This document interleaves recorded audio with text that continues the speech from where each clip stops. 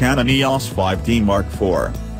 Canon's 5D series of cameras has a rich heritage. The original EOS 5D brought full-frame photography to the masses. The Mark II unleashed full HD video capture for the first time on a DSLR, and while the Mark III didn't have quite the landmark features of its predecessors, its improved DAV system made it one of the most complete DSLRs of recent times, loved by enthusiasts and pros alike. Features: full-frame CMOS sensor, 30.4 MP. 3.2-inch touchscreen, 1,620,000 dots.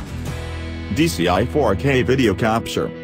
The 5D Mark IV is also using the same latest generation sensor technology that we've seen in both the 1DX Mark II and 80D, with on-chip digital-to-analog conversion, which should deliver improved noise performance as well as broader dynamic range. That's not the whole story as far as image quality goes though, with the arrival of dual-pixel RAW technology giving photographers the capacity to fine-tune the area of maximum sharpness. With each pixel made up of 2 photodiodes, it allows for the creation of a file which contains a pair of images with 2 very slightly different focus points.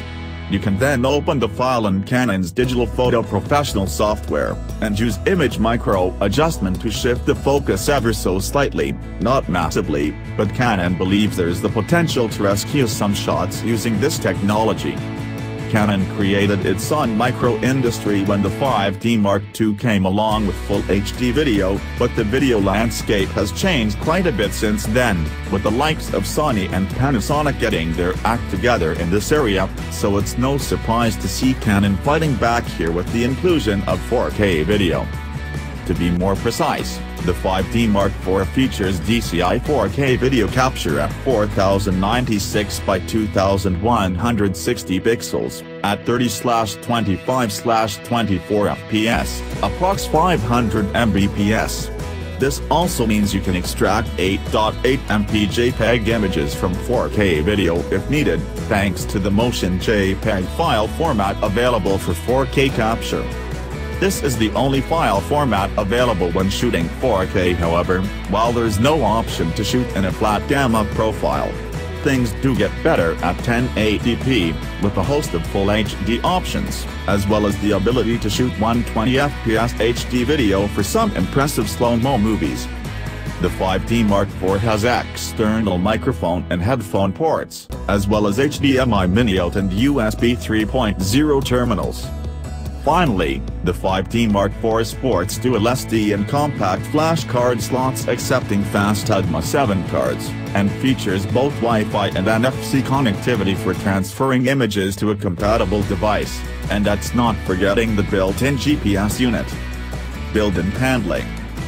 Magnesium alloy on polycarbonate construction. Dust and weather sealed. Weighs 800 grams.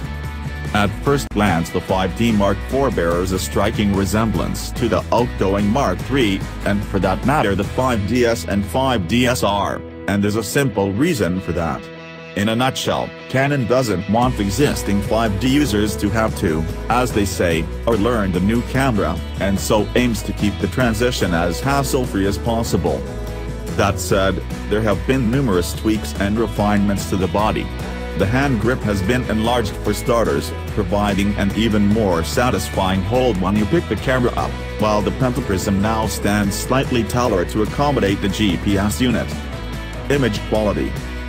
ISO 132,000, expandable to 50 to 102,400, H2. Built-in low-pass filter. +/5 of exposure compensation in 1/3 or half-stop increments. It's no surprise to find that the results from the new 30.4 MP sensor display excellent levels of detail, not quite as much as the staggering files from the 5DS, but still very good indeed. You should have no problems producing richly detailed prints as Super A3, while A2 prints and beyond are a realistic proposition, that's not forgetting the ability to tightly crop images if needed. With the increase in resolution over the 5D Mark III, there is the worry that results will display more noise, especially in the upper reaches of the sensitivity range, but we're pleased to report that high ISO performance is very good. Results at ISO 800 still appear noise-free in our sample images, while even at ISO 2000 results are very impressive. There are some signs of luminance noise, but it looks very organic, while there's no evidence of chroma, color, noise. In our samples shot at ISO 10, all chroma noise is noticeable, along with more pronounced luminance noise, although it was possible to reduce this in RAW files using Canon's DPP software.